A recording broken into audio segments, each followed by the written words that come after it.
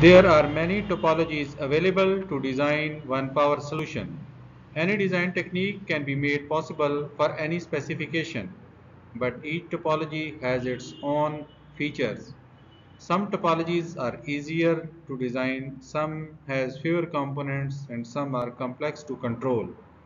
Some topologies provide isolation between input power and output power. Selection of topology depends mainly on given application specification. The major factors that contribute in the selection of most suitable topology for given specification are power requirement, input to output isolation, size and cost, and finally the efficiency. Design simplicity, compact solution size, lower cost, and high efficiency have not been effectively combined in one solution and typically require trade-offs between one for another. In today's modern world, efficiency, cost, and compact size have become dominating factor in selection of appropriate topology. Modern switching algorithms have made it possible to develop high efficiency and compact size power converters by increasing frequency.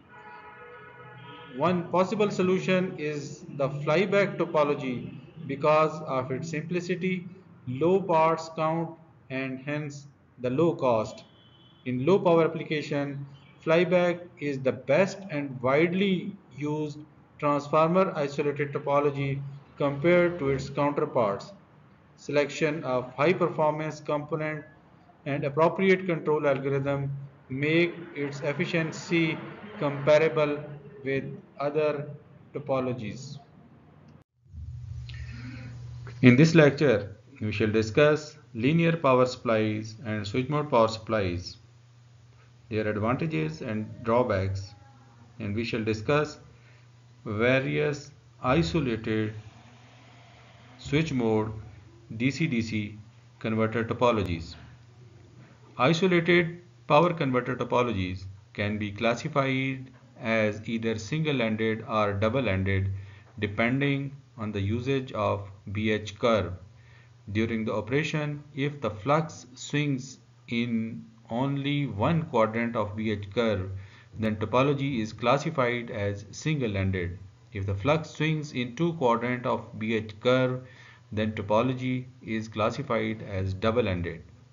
For a given set of requirements, a double-ended topology requires a smaller core than a single-ended topology and does not need additional reset winding.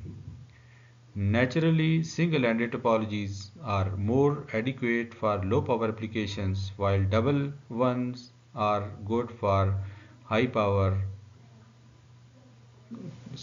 converter circuits. These isolated converter topologies are derived from the basic buck and boost converter topologies.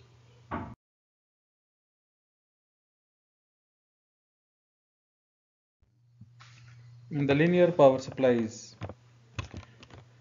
series pass transistor is used to regulate the output voltage. The transistor is operated in linear region to provide the regulated output voltage V out at load side. In these power supplies, a control circuit is used where the output voltage is compared to the desired output voltage and output voltage is regulated by adjusting the base current of the transistor. The corresponding input output waveforms of the linear power supply are shown in the figure. We have already discussed these linear power supplies in our earlier lectures. Here we shall discuss the advantages and disadvantages of linear power supplies. The linear power supply have a simple circuit since there is no switching in the linear power supplies, therefore there will be very less or negligible electromagnetic interference. These power supplies are less expensive up to 25 watt application. However, they have some disadvantages that at the input side we use a bulky 50 to 60 Hz power transformer. So for at very low switching frequency, the transformer size becomes very bulky. And the typical energy efficiency range of linear power supplies is 30 to 60%, because the power semiconductor devices are operated in linear region. That is why we have very low energy efficiency in these power supplies, and there are high losses because of linear mode operation of the transistor.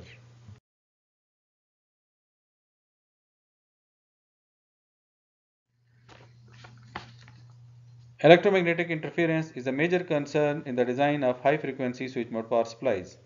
In our last 6 to 8 lectures, we shall discuss electromagnetic interference in detail. The transistors are the power semiconductor devices operate as a switch. As a result, there exists high rate of change of voltage or current in these power supplies. High dV by dt and high di by dt in combination with high switching frequency causes electromagnetic interference. To suppress conducted EMI, line filters are used in almost all switch mode power supplies. EMI filter is followed by a rectifier plus a capacitor to obtain unregulated DC voltage from AC mains in case of these switch mode power supplies. To obtain regulated output voltage from unregulated output voltage, a DC-DC conversion block which provides isolation between source and load is designed as shown in the figure. This block is encircled in the pink box. It consists of high frequency switching devices such as MOSFETs, IGBTs, etc., and passive components such as high frequency transformer with suitable turn ratio. The transformer provides isolation and step up, step down conversion ratio depending on the load voltage requirements. It consists of secondary side rectifier and filter unit. In order to regulate the output voltage for both line and load variations, a control unit is required where pulse width modulation technique is utilized. In this lecture, we shall discuss about various isolated DC-DC converter topologies for achieving the regulated output DC voltage from unregulated input voltage.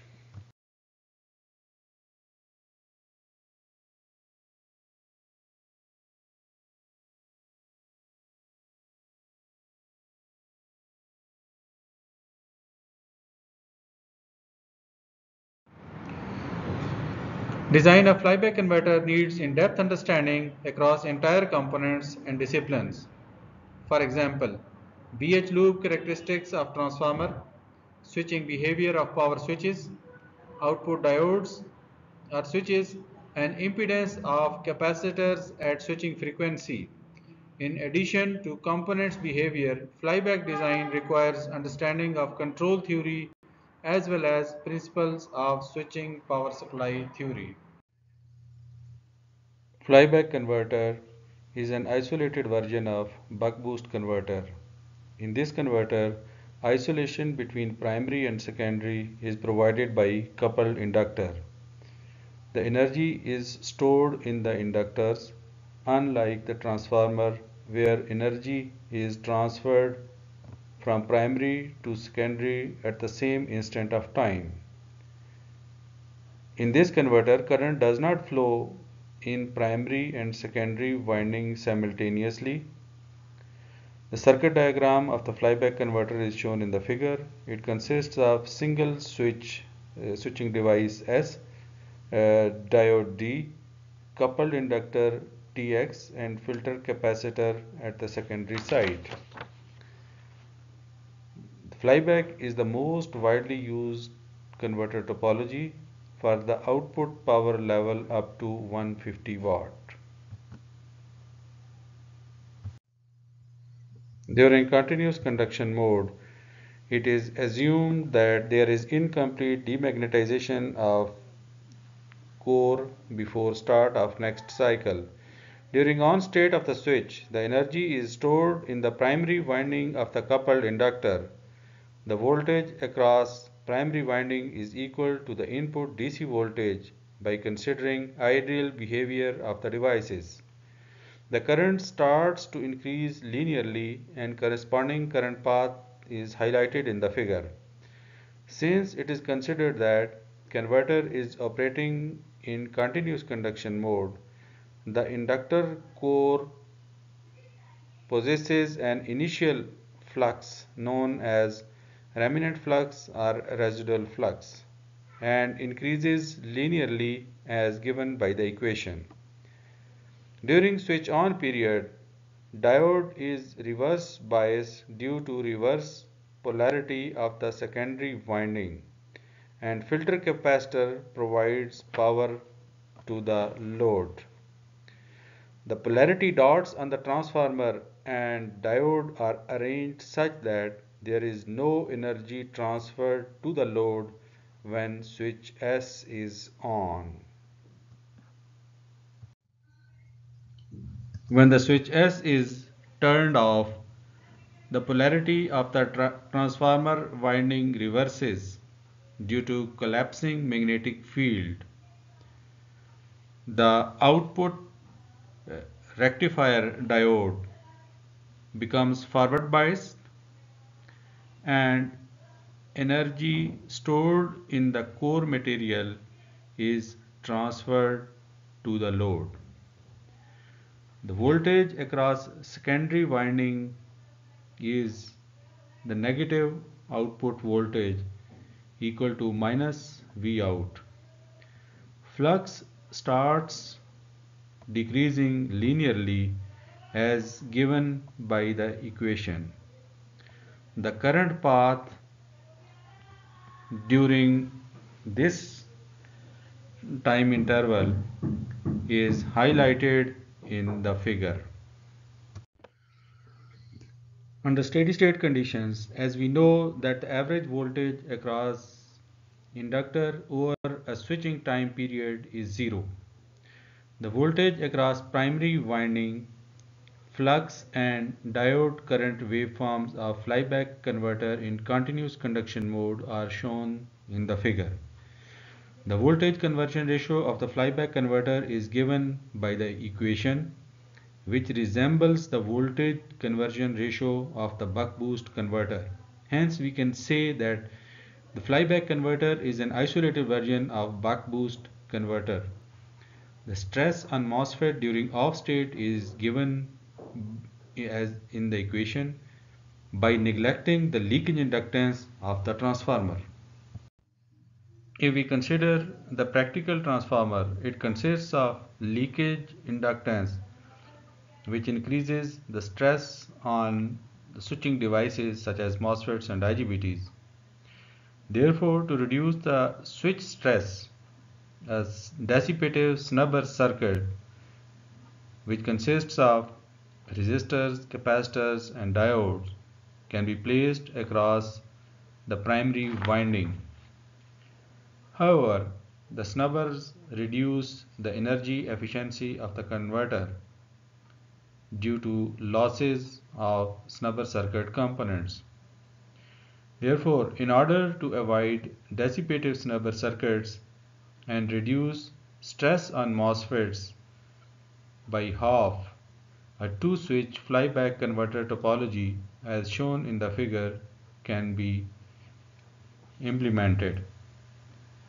Two switches turn on and off simultaneously, and hence the energy is stored in the primary winding of the flyback converter. When both are turned off, the secondary side diode is forward biased and energy is transferred to the load. Leakage inductance energy is transferred to the source side without any need of snubber circuit elements, as in the case of single switch flyback converter.